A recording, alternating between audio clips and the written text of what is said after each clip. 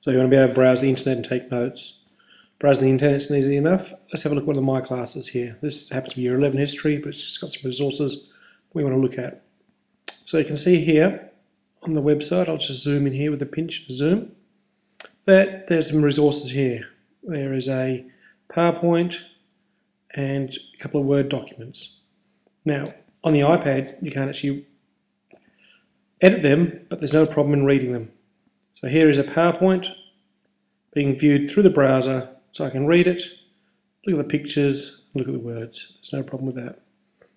If I wish to, I can select and copy some of the words off here.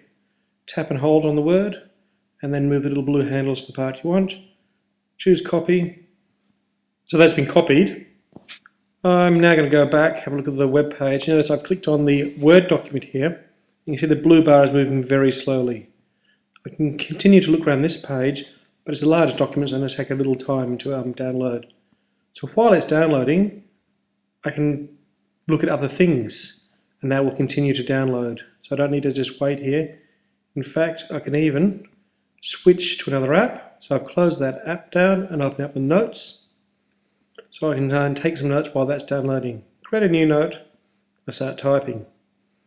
And you can see it's automatically putting in apostrophes and capital letters as I type.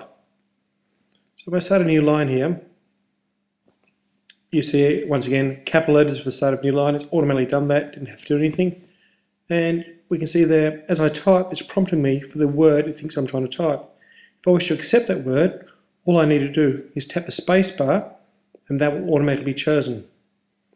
Now, as you can see here, the apostrophe was put in today's, and if I misspell apostrophe here, I ignore the correct spelling and just continue on writing. It accepts my wrong spelling of the word, but I can go back, tap on it and choose the correct word. I can do that anytime, don't have to do it right there. I can go back. So let's paste this in. So tap and hold, here's paste, and there's a text from the document that I was looking at. You can see if I want to go back to somewhere and change a word, pushing and holding bring under the magnifying glass, stick the cursor where you want, delete that, and I can type in the correct word that I want in that space. It's very easy to go back up and change some words in my text. So I think probably by now on the web page that Word document should have finished downloading. Double tapping the home button brings up the list of applications running. I've switched back to Safari here, and you can see the document has finished downloading almost. At the top you can see the blue bar isn't quite the way along, but I've got most of the document here, so I can scroll through what I've got, zoom in, zoom out as I can with any web page, remembering that this is just a Word document on the internet. I can once again select whole chunks of it, small parts of it, moving the blue handles around, copy that part, double tap the home button, switch back to my notes, and paste in, we'll get to the right place first, paste in where I'd like that part to be. There it is, ready and done. So that's multitasking, web browsing, reading Word and PowerPoint documents in the browser, paste them in there.